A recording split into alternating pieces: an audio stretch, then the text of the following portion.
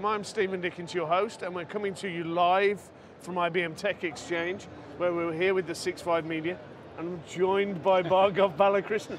Why we're laughing, people, is Bargav and I know each other, but we'll try and keep it professional today, yeah, so that's right. Tell the viewers and listeners a little bit about what you do for IBM. Sure, so I, over the last couple of years, I joined the Power business, and I have the great pleasure of leading our product management business for our core platforms, application modernization, and AI for Power.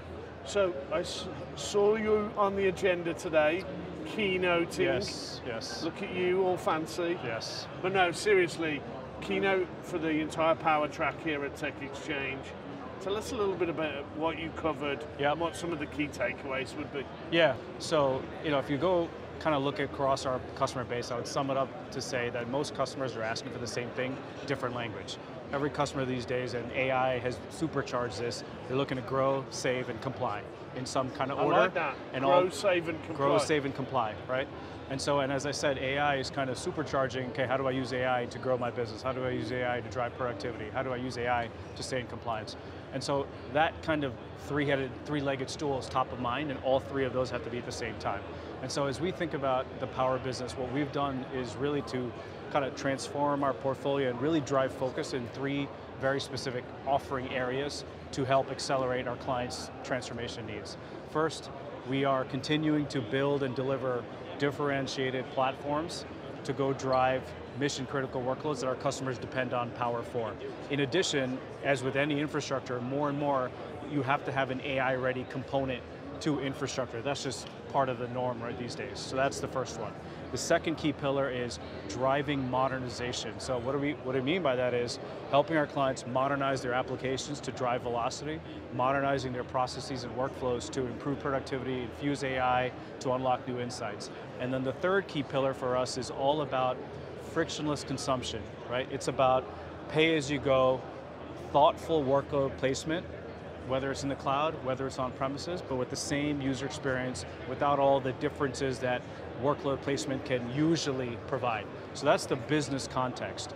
Now, from a keynote perspective, what do we talk about? You guys hit quite a big, I mean, I was checking through, got sent through some details. Spyre, which is really fascinating. The new Power11 processor, RPG assistant. That's right. Some stuff for PowerVS. Tell me more. Right.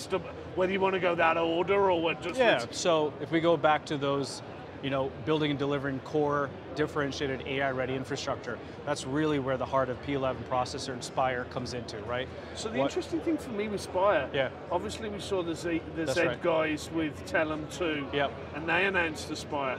I think for me the key piece is the consistency across IBM infrastructure. That's right. Can you double click there maybe for me? Yeah, 100%. I think that's also why we see a lot of value, because when we think about infrastructure clients, they kind of value similar things around resiliency, availability, low latency infusing generative AI into our mission transactional workflows. So when you think about the why, it starts to become obvious why there's a lot of synergy that Power and Z and future brands, perhaps in the future, can leverage from this purpose-built off-chip accelerator. That development effort and that sort of product management effort. Totally.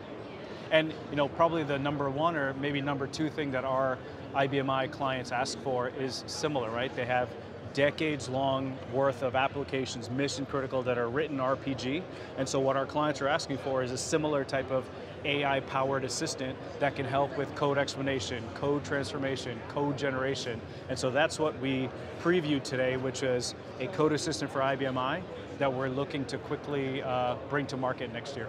So basically customers can unpick and discover that RPG code. That's right. Maybe unpack that monolith. Transform it. We're not talking about potentially transforming away from the platform. That's right. But moving to a more agile model. That's 100% right. So the kind of the use cases we're going after, code explanation. What is this code? Whether it's a new developer coming in, experience once leaving. So simple things like code explanation, to code generation, to code, help me generate test scripts. It's so complex to test all these stuff, right? And the last one being, help me modernize my RPG from old to new. So there's a lot of value we see in more use cases coming. So it's 2024, I've got to ask, it's compulsory. I think they put it into my contract. I've got to ask the AI question. Of course. You touched on it briefly earlier with that sort of kind of how Power is playing in that ecosystem. Absolutely, yeah. What's the Power AI story, especially as you're going into Power11? We talked about Spyre. Yeah. Kind of how should we contextualize that? So the way I think about it is, look, AI is everywhere, and therefore it's a pervasive thought is how we're thinking about it too, right? Now, on the obvious one everybody starts, and it's an important one, is look, at the end of the day, when you think about AI and scaling AI across the enterprise, right?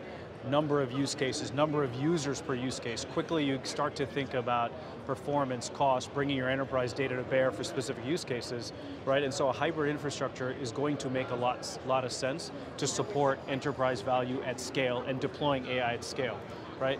And so we think, so we are focusing a lot of our attention on developing and delivering AI-ready infrastructure for specific use cases where deploying models on Power for a use case of one, low latency, transactional workflows, a lot of those things makes a lot of sense, and that's where you're going to see us continue to drive AI acceleration, whether it's off-chip, on-chip, the software stacks needed, et cetera. This goes back to our business and kind of the three areas of focused acceleration that we're driving. So you're going to continue to see us, build and deliver the next system and the next innovations across the AI-ready infrastructure. Can we expect that in 25? Stay close is what I would say, but watch this space for more. Watch the space as we continue to develop that. I've got to ask. It's my job to put you on the spot. I understand. So that's one piece. The second piece on the modernization side, look, Code Assistant for IBM I is a big one, but that's just one of so many other workflows that we can help drive AI into, right? Yeah. And so we're thinking about a much broader AI set of use cases beyond developers. How can we help the IT admins with AI ops use cases and so on? And then last but not least, it's as a service, right? How do we continue to drive usability improvements, better price performance, as well as continue to expand the solution ecosystem around our as a service portfolio for things like DR as a service, OpenShift as a service, streamlining storage replication so we can truly drive that consistency our clients are asking for. Well, I think there's no better way to wrap. Fantastic summary there of what we can expect to see from Power. You've been here with us at IBM TechXchange. I've been talking to Bargav about what you can expect as we look forward with IBM Power. Lots more episodes. Please click and subscribe, and we'll see you next time. Thank you very much for watching.